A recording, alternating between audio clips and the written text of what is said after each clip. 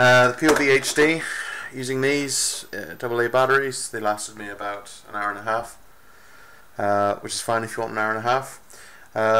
This battery comes with remote control cars. It's a LiPo battery, 7.4 volts, 300 milliamp hour. That gives me about 5 hours of the POV. You will need the Moto kit that comes with the POV HD, which is this part here. There are other accessory cables, such as the cigarette lighter, and the other one, which is a battery one, but I've, as you can see, obviously bastardized that one. So this, in the back, this SAE connector gets plugged in. This connector, it's called a Dean's connector into the LiPo. We now have a complete unit. 5 hours battery life. Good points: 5 hours battery life compared to an hour and a half.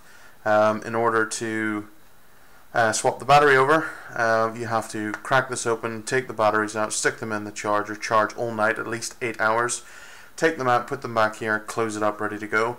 These are £35. Is that booted up? It has. Turn that off.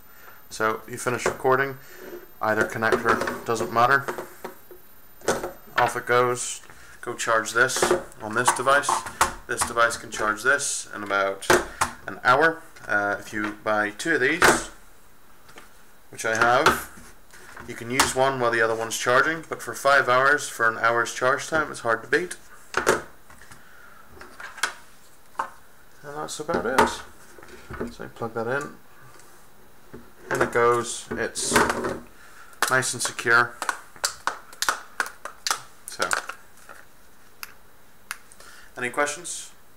Comment below.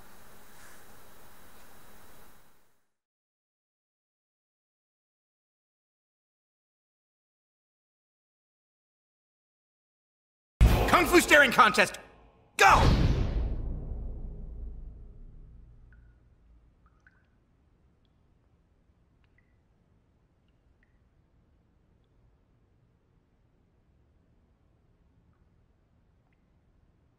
You guys look amazing, by the way.